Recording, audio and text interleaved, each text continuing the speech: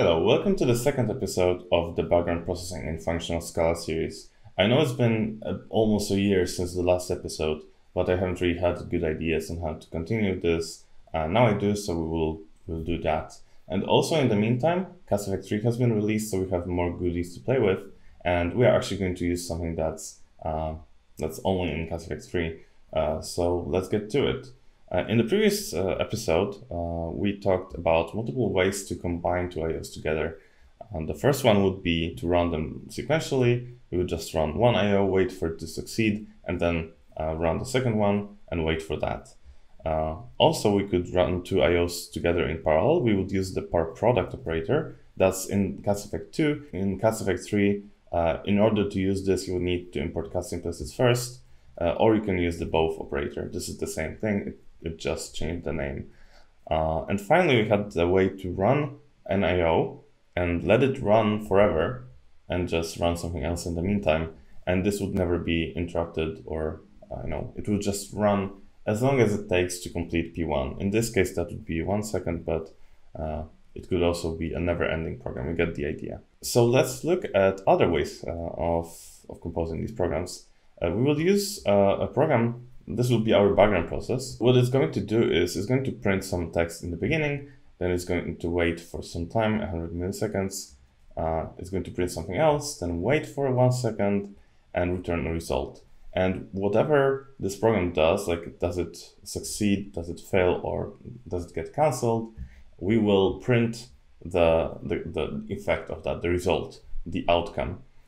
So this will be actually an outcome of int. So let me demonstrate what this could look like. If we do a timeout on this, let's say 200 milliseconds, this is guaranteed to complete with a timeout. I can do attempt here so that the main program doesn't fail, but we are going to see completed with cancelled because that's the outcome of this program. And there we go. We have started, and then completed with cancelled. So this outcome that we got here, this used to be called exit case, and it would be also just completed, errored, or cancelled, except that the shape has changed a little, and in the case of the success, we can also access the actual result, the actual value of this. So if we run this as without the timeout, after 1 second, we'll see that it succeeded. There's an IO in here. There's a reason for that. You can read more about this in the migration guide for Cast Effect 3, or you can go to the documentation of the spawn type class. This gen spawn, which is a generalization of the spawn type class, but you can read about that in Cast Effect. So far we only have one process. There's not really a background in there, but we can change that quite easily. So I mentioned in the previous video, we had this start operator, and this would yield a fiber. And as a fiber, we could cancel it, or we could join. Nowadays, this will give us an outcome. So this is a change from Cast Effect 2. Previously, we would get something like this, like in join with never, we would get just an IO with the result. But now we get an IO with an outcome, so we can actually see whether this fiber was canceled or it failed or whatever. So we can use start. Right? We can use start, we'll get a fiber, but let's say we want to do it safely. We will wrap this in brackets, just like that actually. Here we'll have the fiber, and in the cleanup of this bracket, we'll just cancel the fiber. And here we can let's do join. The point is that bracket allows me to, it's basically like flat map, right? Except even if this whole program gets cancelled, for example, by a timeout, this will still run. This cancel will still run. So I have a guarantee that I will not leak this background process and leave it running forever. So I can do things like, let's get back to bracket. I can do things like IO sleep 1 second here. And actually, I can do just that. I can ignore the fiber. Let's run this. And if I just let it run, after 1 second, we will see that the background process, the proc here, the fiber that we started, it actually got cancelled because of the bracket, right? And this is actually a quite useful pattern, so useful that it was encoded in the method. So we have background, the background method on an IO, and we don't need to do this bracket. We can just do use, just like we would on any other resource. So the background method returns a resource of the fiber, basically. If you don't know what the resource is, I have a video about that. In any case, we have this resource and we can use it. And here we'll have the join part of the fiber. So if we wait for this, then we are actually going to wait for the whole program to complete, the whole background process. We don't have to do this. And if we don't wait for it, then when this use section is done, we will close the resource, and thus we will cancel this fiber from the background. So this completed with cancelled will be printed. For example, if I do this, that should actually happen. That should be the same case. So yeah, so this is exactly as we did with bracket. Also, we could time out this in here. This will also trigger a cancellation here. Or we could wait for this fiber, and we will see that it succeeded. So yeah, so we have basically all the capabilities of fiber, except it's sort of done in a more managed way, because the resource will actually handle the cancellation of the fiber. So yeah, so this is pretty like relatively simple. We can add some more complexity to this. I wanted to show you how background processes can communicate with the main process, the foreground process. And for that, we are going to use a promise. A promise in Cast Effect is called Deferred. It's a different name because a deferred cannot fail technically, and there's already a promise in the Scala standard library. So this is going to be a promise or a deferred of unit. We're going to flat map on this, and I'm going to explain something right now. You might be wondering why I have to flat map on this, why I don't just get a promise out of this. The reason is that any kind of shared mutable state that can be used between IOs, in order to use it, to instantiate that state, we need to wrap it in an IO, basically. It needs to be suspended in IO. Otherwise, we would be breaking refactoring transparency. There's a great talk by Fabiola Bella from Scala Italy. I'm going to link it in the description. I recommend you watch it, and you will find out why this has to be the case.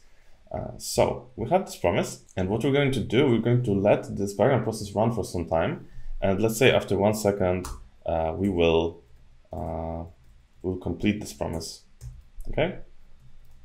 And then we'll just wait for the background process. But right now, the background process is not even waiting for the promise, so we need to make it wait. So it will take, let's call it a latch. It'll take an IO of unit, and we are going to pass promise get. So promise get will basically block the fiber without blocking the thread, but it will just suspend the fiber at a given point of time. At this point where we wait for this latch. Of course, we are not doing that yet. We're going to do it after we start. So somewhere here. We will wait for this promise, actually. And then when this promise completes, we'll just continue to do the rest. So now this whole program, let's see what this should do. We will see starting, actually let's add some more print lines. We'll see, okay, main started, and then we'll say background unblocked. Okay. So what we should see right now is we'll see these two logs, like print lines, in about the same time. They can be, I think this one should go first, but there could be a race condition because they're running at essentially the same time. So we'll see these two. Then 100 milliseconds will pass. We'll see started. Then about 900 milliseconds will pass, and we will see background unblocked. And finally, this will complete, will succeed, and we'll see the result here. So let's run that. Okay, so that's what happened. We saw starting and main started in this order. I think it's always going to be that way, but in theory, it could be something else. It could be the opposite order of these two messages. We can also go the other way around. We can actually make the background process do something for the main process, right? So we can do, like, let's call it reverse latch, just being creative with names. it's going to be a function from int to IO of unit. And the background process is going to complete that after it started. So here, it's going to call reverse latch. Let's say we'll complete with 10. Now we need some sort of parameter here. We'll create another promise, except this one will be of int. And it needs a different name, so this will be, let's call it just num. Whatever name will be fine. And we will use num complete here. And there's something I need to fix. The IO completes a boolean and I need it to return unit, so I'll do void. And now, so yeah, this will be run before this promise complete. I think we can wait for it before the sleep. So we'll wait for it here. This is num get. And we are going to print this. Okay, so now we'll get basically the same thing as before, except somewhere between these two, we'll see this 10. Okay, there it is. So you can see here that these two fibers are coordinating their work. First, the background process provides a value for the main process, this 10 value right here. And then it waits for something to happen in the main process. So yeah, we don't actually have to use background here. We could be doing all of this with just the both operator. So let's see what this would look like. We'd have the left-hand side. And this will be, let's say it's going to be this main process. We are not going to wait for this join because we don't have it. And then we are going to have the background process, which will be just, the right-hand side will be just this, just the process. And now we can wait for both. So LHS, both RHS.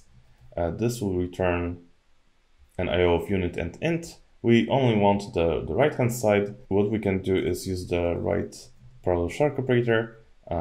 You can use this, or you can use both and then map to the second part, or you can do LHS, RHS, map n, sorry, parent map n, something like this. Except we need to import custom implicits. And yeah, there are several ways to do this. This should give us the same result. And it did. So as you can see, we don't actually need the background method for this, but there are several cases where it simplifies things, and you can use any of these tools like the both method, the paramap n method, or background. Depending on your use case, one may be better than the other. Now let's see what would happen if we run this sequentially. So just map n.